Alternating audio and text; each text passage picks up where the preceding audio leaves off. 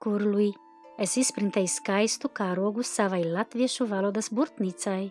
Murr, jauki! Karogam ir pareizās proporcijas.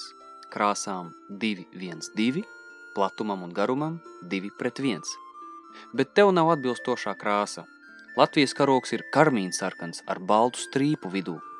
Ui, tā nevar, tūlīt to mainīšu. Bet saki man, kā tad radās Latvijas karogs?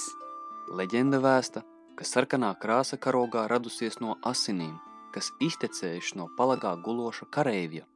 Bet tā ir leģenda, atceries.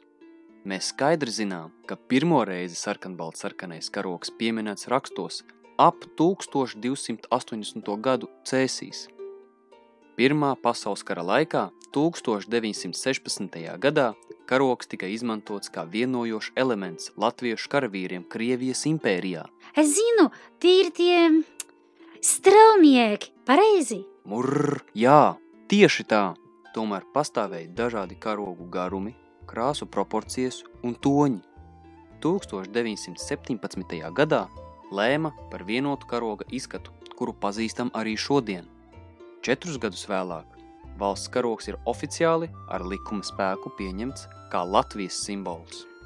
Es esmu dzirdējis, ka okupācija gados Latvijas karogs bija aizliegt, un, ja kādam tas bija mājas, tad varēja nokļūt cietuma? Taisnība.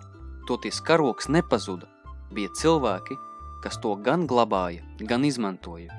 Līdz ar Padomju Savienības sabrukumu sarkanbalts-sarkanais karogs kalpoja par neatkarības simbolu.